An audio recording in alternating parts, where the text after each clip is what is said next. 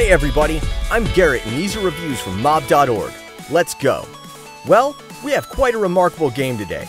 I could say something like, the little kids won't get it, but the game is so famous that it's known even to people who didn't catch it at the beginning of mid-90s.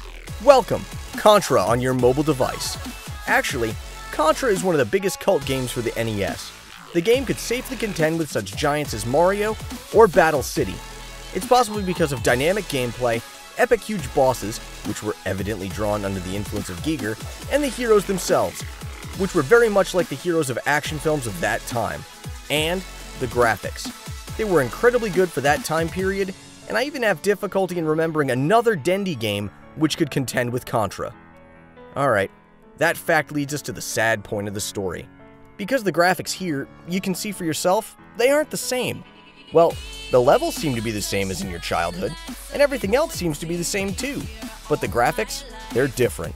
It was kind of improved, but after the improvement, the game seems to be more of a reproduction than an original. It lost some nostalgic notes, and this isn't good, as the game was made for the sake of nostalgia. Or, was it made for the sake of money? Let's examine the game point by point. The gameplay. Contra for consoles was famous for something else, aside from graphics and dynamics. It was the game's difficulty. The game was difficult even for those times, and tended to defile players all the time.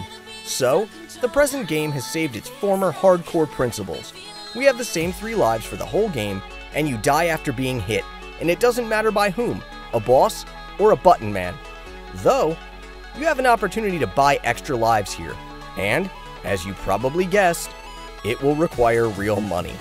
I took offense at first. Donation has no place in Contra. And then I remembered my old console. It didn't offer me to be revived for some amount of money. It just killed me and my friends with delight, over and over again, making me furious. So, donation can be attributed to the game's minuses. But on the other hand, if you play Contra, be ready to die. You'll do it often. Lastly, let's talk about the innovations just a little. Each mission ends with statistics, and you can choose which character you are at the beginning.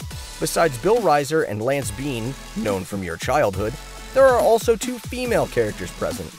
One of the ladies is armed with a katana, and I have no idea how to play Contra with a sword. Let's wrap it up. The pluses. Actually, it's the same Contra. The levels alternate between the traditional running left to right, jumping up the rocks, and back view with pseudo 3D effects that I admired as a little boy. Minuses. As I've already told you, we got out of the habit of hardcore in the games, so donation bothers me a little. But not so much as the copied graphics. To my mind, it was absolutely unnecessary. But, all in all, I recommend the game for those who used to play Contra then, and for those who didn't get the chance. That's all for today. If you liked it, then subscribe to the channel, give us a thumbs up, and share the video with your friends. This was Garrett and reviews from mob.org. See you soon.